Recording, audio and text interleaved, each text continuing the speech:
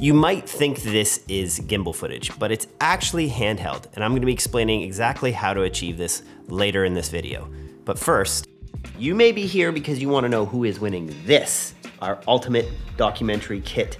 Well, we'll be announcing the winner this Thursday, March 16th, as part of our opening week launch celebration for the art of documentary. So there's still time for you to sign up for this. You can run over to our Instagram or go to the link below in the video description to find out more. And just before we get into today's video, the doors are now open for our documentary. You can get up to 30% off for the next 72 hours.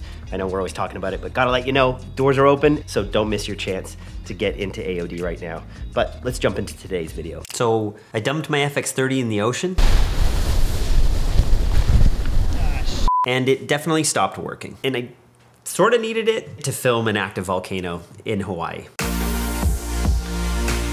So I did what any smart camera person does, and I doused it in a bucket of rice.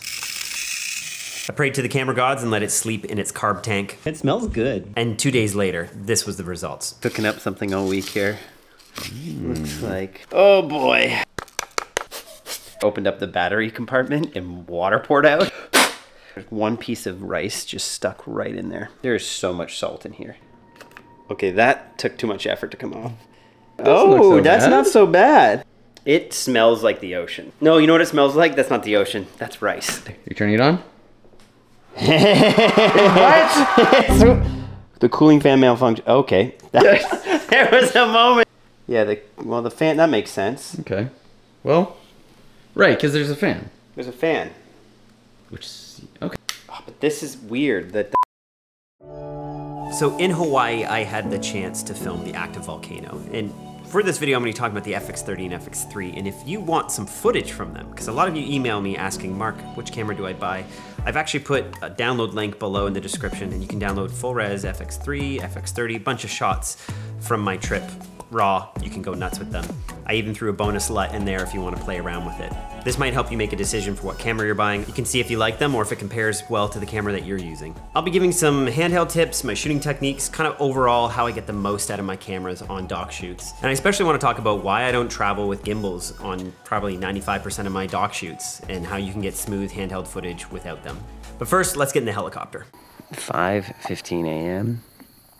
Just getting ready to head to the airport. Good morning. Good morning, you ready? Heck yeah.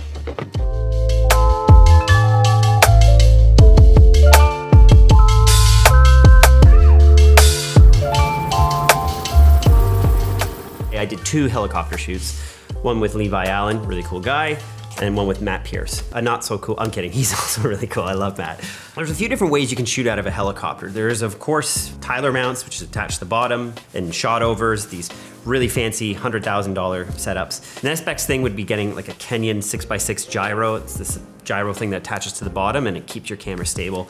Because the most difficult part of shooting out of helicopters isn't actually getting good footage. You can shoot with the doors off or through a window. It's stopping the vibration of the propellers moving through the whole helicopter and into your camera and on the sensor. But there's a few just small things that I do in order to mitigate this. And it's nothing fancy, but it works and you can see the footage here. It's pretty dang stable, and this is just me holding it like this. So the 5 things I make sure to do is the first, I try to get the camera off my body, because if I'm in on my body or I'm leaning against the helicopter, the vibrations will come through. Your arms act as kind of like a natural gimbal.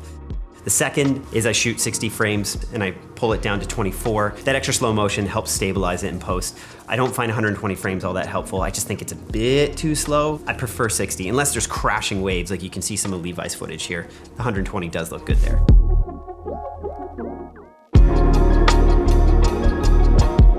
Technique I use is I just get on a wide lens, because I'm likely going to post stabilize some of this. And the wide lens does 2 things. One, wider lenses are just less shaky because they're not zoomed in on the sensor. You're getting a wider view.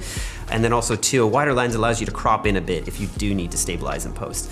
And then that's my next point, is I make sure I'm not doing big camera moves. If I can hold the camera in one place, I know when I take it to post stabilization, it's going to look way better than if I'm moving up and down. So I try to hold my camera as still as possible. If I am gonna do pans, it's gonna be real slow. If I'm moving around a lot, the stabilization is gonna be hectic. People would rather look at a beautiful, majestic shot than something that's ripping around and not stable.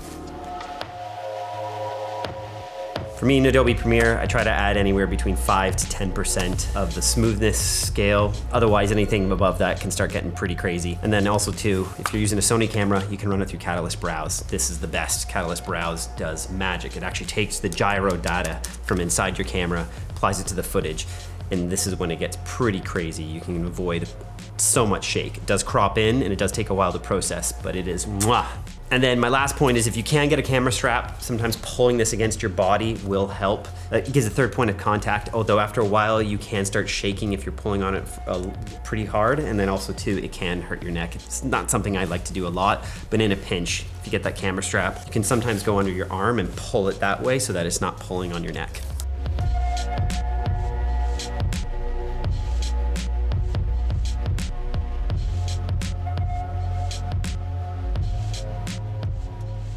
Okay, we just came back from the volcano, and of course, who should be recording at an airport?